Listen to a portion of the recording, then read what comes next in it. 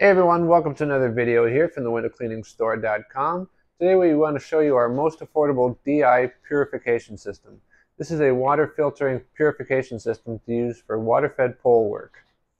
This is a half cubic foot DI resin tank.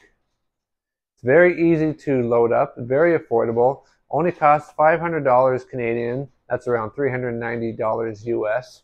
It comes complete with a TDS meter for you to test the quality of the water, and a funnel to make refilling the tank very easy. The tank comes preloaded. It has a ball valve that will be included. We always recommend whenever you're using a DI system that you don't need to use the full pressure of tap water. So instead of having this dial fully on whenever you're using it, turn it at about the halfway mark. That will stop from wasting water, stop from splashing around too much, as well as prolonging the life of your filter. And whenever you're not using it, you turn the ball valve fully off. So I described this tank as a half cubic foot DI vessel. So what does that mean? Well, do you see these white bags that are behind me up on the shelf? Those are bags of DI resin, and they're in half cubic foot measurements. Usually you see a lot of suppliers that'll sell a full cubic foot of DI resin. We like to sell these half cubic foot DI bags because it's perfect for refilling one of these. Those half cubic foot bags are also perfect for people who have like multi-stage systems where they may not need a full cubic foot of DI resin over the course of an entire season. So it's best to be able to buy a smaller amount so it won't go bad just sitting at home. So here's a close-up of the bag. They're vacuum packed. It's a half cubic foot of DI resin. It is virgin resin. It's not regenerated. In other words, it's top quality. It's first generation. And we're going to show you now how easy it is to refill one of these DI tanks. Just to let you know, when the TDS meter here, when you get a reading of 10 or above coming out of this tank, that's when you know that more minerals are being they're not being held back, so they're being let loose into the water coming out, so they could cause some spotting. And obviously, the higher you go above 10, the worse it is. And just a quick point, if you do find yourself in a situation where you're at a job and you are hitting around 10, and maybe you have about an hour's work left to do, you don't have to pack it in for the day just because you're at 10. What we do recommend, though, is that you just rinse more. Just make sure that you get a good rinse, full coverage over the window. I've heard people getting good results as high as 20, even 30 parts per million measurement on the TDS meter.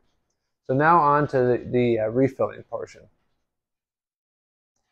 Okay, so here are the steps for refilling the half cubic foot DI tank. After you've been getting a reading of above 10 parts per million, and you know that the resin that's inside here is no longer good, what you want to do is you want to open up the tank head and dump out the old resin.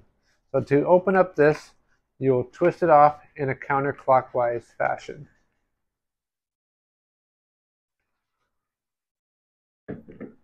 When it's fully loose, the head will come up and the riser should come up with it. On the off chance that the riser stays inside there, it's not broken. It is removable, the riser. There is an O-ring inside there to make a seal. Just pull out the riser and put it back in. And since I have this out here, I'm going to talk to you about how this actually works. So water comes through the input side where the ball valve is. There's a little strainer there to catch any debris. The water will go down, seep through the DI resin media. When it gets down to the bottom, there's slits in the bottom of this riser.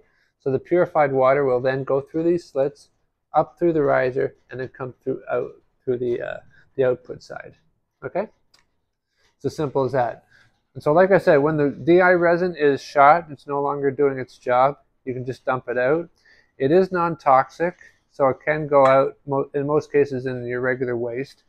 If you have any concerns, you might want to contact your city or town and see how they would best suggest that you dispose of the wasted resin. It is plastic, unfortunately, but like I said, it is non-toxic. So usually it can go out with just a regular waste. So after dumping out the old, you might want to flush it out with a little bit of water. Then we'll put the riser and head aside. So I talked earlier about having a half cubic foot of resin. Usually it comes vacuum packed like this. It's not always vacuum packed, but when it is, it's really quite handy. And I talked earlier too about you getting a a funnel for refilling. So that basically the small side would just sit inside there. And so you take your half cubic foot bag, cut the corner,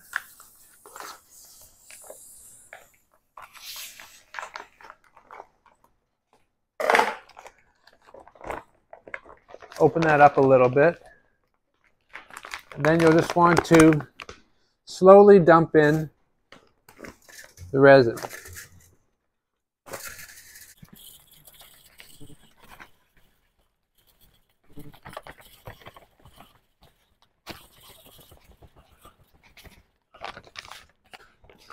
As the tank starts to get pretty full, there's a natural buildup here just in the top. I'm going to give this a bit of a shake.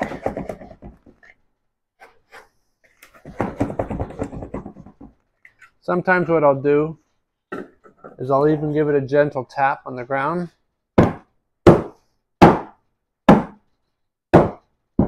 That's so that the resin media settles down.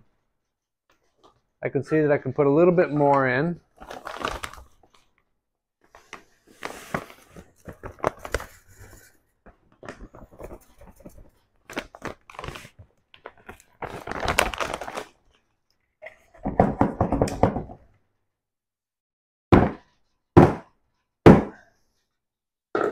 There's actually more in this bag that will fit inside the tank.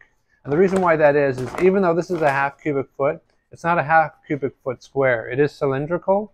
So technically there is more resin in a half cubic foot bag that will actually fit in here.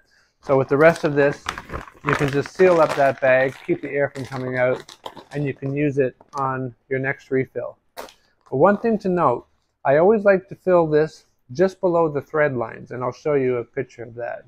The reason why is when you push the head and riser back in, it's going to disperse the resin, and it's actually going to rise up just a little bit. And if you overfill this before you even put this back in, what will happen is the resin will come up in and around the thread area, and that could cause problems with putting this back on. So what we'll want to do is we'll want to go down through the center, eyeball it as best as possible, and then just screw this back on. Now sometimes if you overfill this, what will happen is you might not get it straight, it might go off to one side or the other, and you feel like you're having a hard time threading it. Don't try to force the thread. If you're forcing it, you're going to wreck the threads on the head. Just undo it and just bring the riser and everything out and go back in straight. You just want to hand tighten. You don't want to do any tighter than what you can do just by your hand. You don't need a wrench or anything. And this tank is ready to go. Just keep the on-off on the ball valve to the off position, and the end cap, this little end cap that we include on the output, keep that on. And whenever you're done using the tank, you can also leave the water in there. Some people think you have to drain it. Resin needs to stay wet if you're going to keep it lasting a long time. It doesn't have to be necessarily full of water, but you don't have to drain it at the same time. Anyway, this DI tank is ready to go. As you can see, it's not that difficult. Might seem challenging at first, but it actually is a pretty quick process. Once you get good at it, shouldn't take you any more than about 10 minutes from start to finish. Anyway, thanks for watching. Bye for now.